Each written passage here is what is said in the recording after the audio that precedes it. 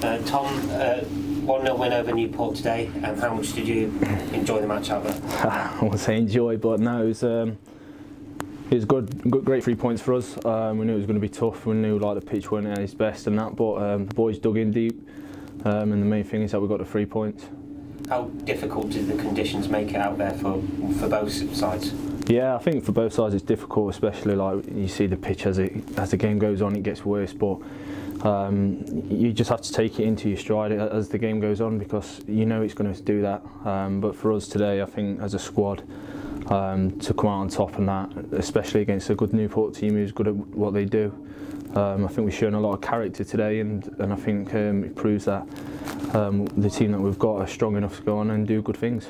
Yeah, because they're quite a physical side, Newport, but Ryan and Lee worked really hard up top of the pitch, and of course plenty of balls in the air around the defence as well, but you dealt with it well. No, yeah, that's it. They've got Ryan and Lee, they were fantastic up there today. They got their bodies in when they needed to, and they made it hard if they knew they couldn't win the ball, but they challenged for it at least, and sometimes we got things off it, and sometimes they couldn't. But fair play to them, because it was a tough day for them. But all round, I think we just got to be pleased with the 3 points, personally.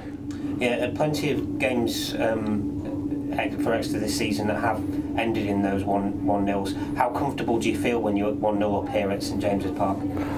I think when you're 1-0 up, it's difficult, because yeah, you're winning the game, but anything can happen from then. But you just got to make sure that you stay mentally strong as a squad, and I think today's shown that how strong we are when we're winning.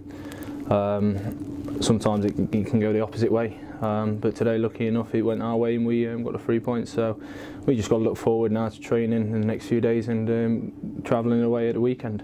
Yeah, it's a busy old period for you and the player, you and the manager and the players, isn't it? Yeah, it is. We got to spend time with our families and that over the Christmas, but now it's back down to business to try and get more points on the table and try and climb.